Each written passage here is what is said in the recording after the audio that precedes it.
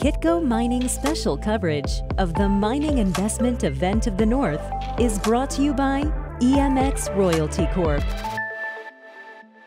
Manganese has been gaining prominence as a battery metal. Matt James, he is president and CEO of Euro Manganese. Matt, welcome to Kitco. Thank you very much, nice to be here. Explain how manganese fits within the battery metal complex.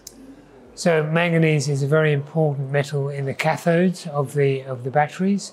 So any battery cathode that's got NMC, the M is manganese, and it's 10 to 20% at the moment. But actually, because of its very competitive price compared to the other battery metals, there are many companies developing manganese-rich cathode chemistry. So we're going to see manganese play a more and more important role going forward. I don't want to get over my skis here, but when you hear about your nickels, you hear about cobalt, you hear about lithium and graphite and how they add various properties to batteries. Briefly explains how manganese works and how it would be typically used in batteries. Very similar to the cobalt, it stabilizes the nickel in the cathode, and that's its key role. So you can substitute cobalt for manganese. Let's talk about the supply picture right now. Who's producing manganese? So what we're talking about here is high purity manganese, not the ferromanganese that goes into the steel industry. And most of the high purity manganese today is made out of China, with a little bit coming out of South Africa that goes to Japan and made into cathodes in Japan as well. And demand side right now. So, you take some of these other metals in the past, like nickel, and then they had demand in terms of like stainless steel or something as well too, but things to be shifting. So what's demand right now for manganese and what are we looking at? So, I mean, the total manganese market is 22 million tons. Only 100,000 tons today goes into the batteries, right? But by 2030, that's closer to 1 million tons. So the high purity manganese has got to increase tenfold through to 2030. And it's not a lack of ore, it's a lack of the refining capacity to produce what is essentially a pharmaceutical grade high purity manganese product. And I assume that out of those producers, you have a very small amount of people that are actually producing like the high purities, right? Correct, yeah. Yeah.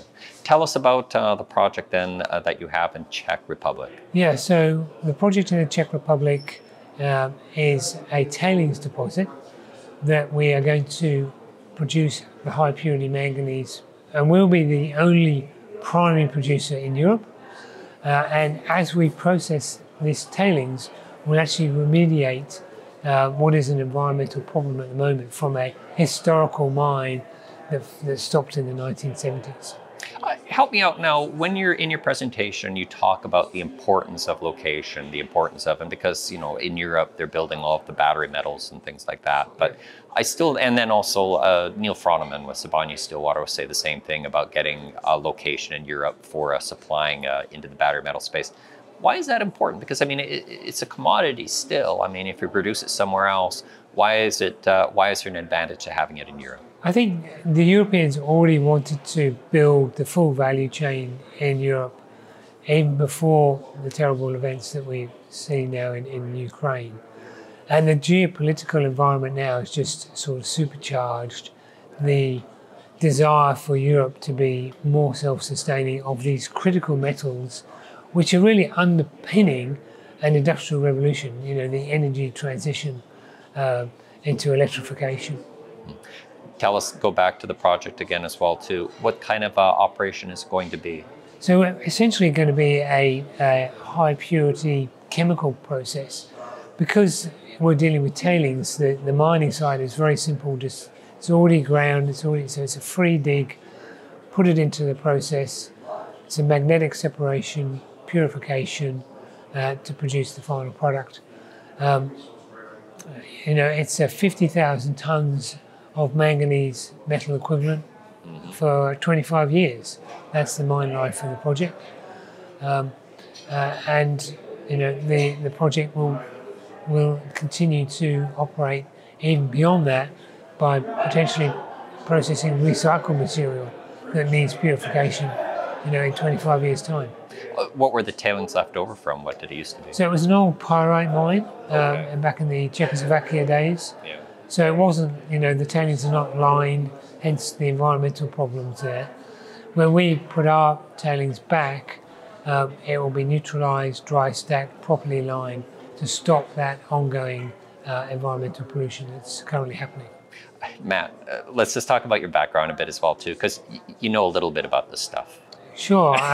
So I'm a material scientist by degree, but worked in Deutsche Bank for 3 years, McKinsey for 4 years, but then I got into natural resources. And I was at Lynas Corporation, the rare earth company, for 9 years, right at the start of that journey. And there are some very similar, characteristics between what we did at Lynas and what we need to do at Euro Manganese in terms of development of the project, offtake contracts, financing, which will all be happening over the next 12 months at Euro Manganese. So you've had kind of experience, what you say, kind of around, like, I guess back we used to call it industrial, almost minerals in a way as well too, but certainly now it's become kind of critical or green metals, whatever Critical you want green to say. metals, yeah, I've done it before. So Now, some projects to develop in Europe have been tricky. There's been what's happened with Serbia and trying to get the lithium mine that's happening there. Yes. Berkeley Energy, when they've been trying to get uranium going in Spain. How are we doing right now with Czech Republic? So Czech is a very mining-friendly country. There are mining operations there already. And the fact that we're remediating an environmental pollution means that we've got very strong local support. The Czech team have done a great job in being transparent, communicating with the local community. We've just signed a land access agreement with one of the communities. The other community that's close to us has just rezoned the area on our tailings as a mining use.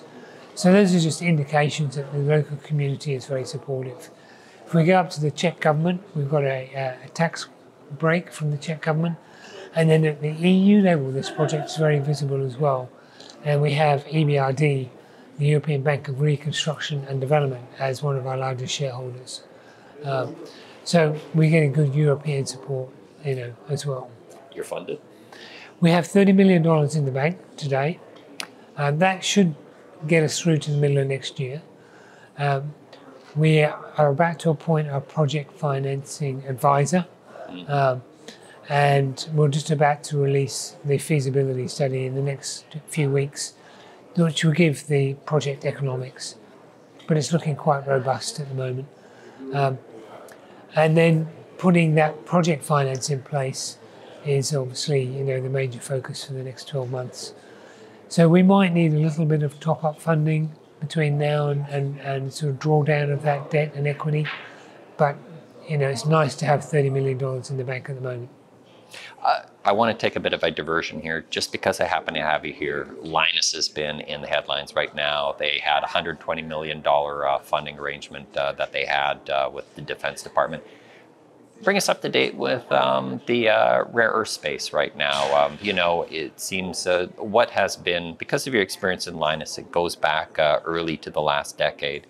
What have been some of the highlights in the industry, certainly like Western highlights or Western developments? Well, I think everybody now knows about rare earths, which certainly wasn't the case a decade ago, and particularly neodymium, praseodymium, NdPr have become much more, because of their price increases, have become much more important in the suite of rare earths that rare earth projects have. There are now a number of Western projects which are advancing, both in South America, but also in Canada. So Vital Metals is actually the CEO, Jeff Atkins, worked with me at Lynas. I think they're doing really well. They're the project up in North Canada, is that yes, right? That's right. Yeah. Okay. China still, has the vast majority of the market, but Lynas is now, fully up and operating, and has 20% of the market. So that dominance that China had when I was at Lynas, with 95%, it's been diminished, which is good to see. In that, there are more because the demand is there, more operations outside of China to supply the vital metals for, the electric vehicle batteries, wind turbines. The magnets are really where the market's at now. Linus has had some nice quarters, as you say, out of the demand for magnets, and then also the prices have actually been supporting. Is that going to be carrying forward? Do you see that there's actually, the prices should stay strong? I think, with this energy transition, the same of the demand that we're seeing in the battery market, the rare earth market and the magnet market needs to be in step with that in terms of supply, because the demand is very similar. So I don't see the prices of rare earths, particularly NdPr, going down anytime soon. And like with manganese, we're going to see strong long-term, because we're entering a critical mineral supercycle with this energy transition that's happening, and that will keep prices high for quite some time. NdPr being the rare earths that have the magnetic properties, correct? Okay. Lastly, Matt, you were talking about that you have the money and then you're working again towards the feasibility.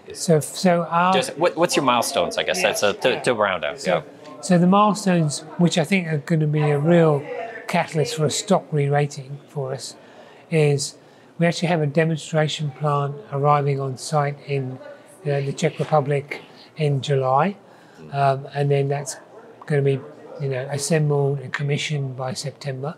That will be a strong catalyst, a milestone. We have the appointment of the financial advisor, and we have our feasibility study being released in early July, so that's only a few weeks away. And then offtake contracts. We have 5 MOUs at the moment, which we're moving to offtake contracts. And we want to have those in place by the end of this year, because we need that to underpin then obviously the debt financing for the project. And then, other small things even, but important, our life cycle assessment will be published in probably July after the feasibility study. And that's showing that we have a CO2 footprint that's about half of the incumbent industry. So really important for our customer base, which is EV. They're really focused on, reducing the CO2 footprint of their supply chain. So those are the key catalysts and milestones for the stock this year. Yeah. Matt, thanks for telling your story. Good luck with your milestones. Thanks very much. Nice to be here. Thanks again. He's Matt James. He is CEO of Euro Manganese. My name is Michael McRae. You're watching Kitco Mining here at Mining Event of the North in Quebec City. Kitco Mining's special coverage of the Mining Investment Event of the North is brought to you by EMX Royalty Corp.